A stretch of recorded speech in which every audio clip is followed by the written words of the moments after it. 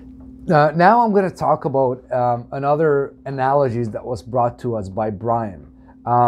Brian's not actually working with us directly, but he's a huge fan of the videos and some of the free stuff that we provided, the Bulletproof Husband. And he wrote to me and said, "Hey, I got this idea, this analogy on the possibility of how to use context to be better." Okay, and I call it or he calls it the bear analogy. Okay, so context is the way you view reality, and the bear analogy suggests, given the fact that 75-80% of women in their life has had some form of abuse, physical abuse, sexual abuse, emotional abuse. That's 4 out of 5 women. 4 out of 5 women have had, and these are stats, I mean, you can research them. 4 out of 5 women are most likely have had some level of abuse by another man in their life, whether it's from childhood or whether it's from their adulthood, whatever that may be. So the bear analogy suggests that you look at yourself as a bear. So if you're angry and you have all these emotions and heat inside you, putting it out on your wife is very scary for her.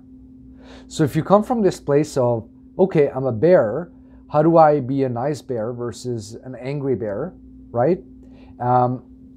And how will my wife receive one versus the other, right?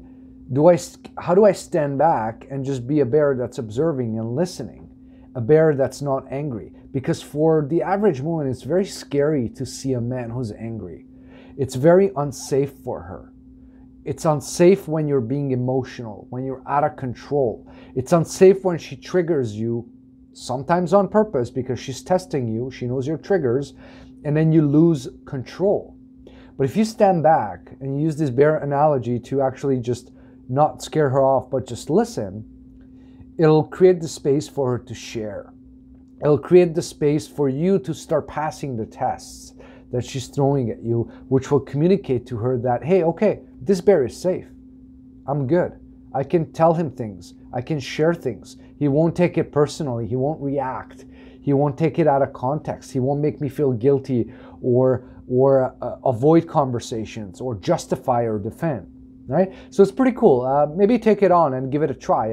I really like the analogy, and really sets the context for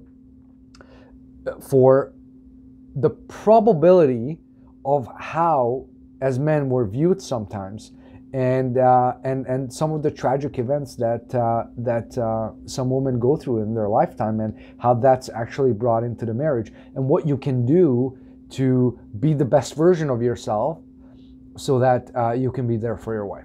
All right, cheers, bye.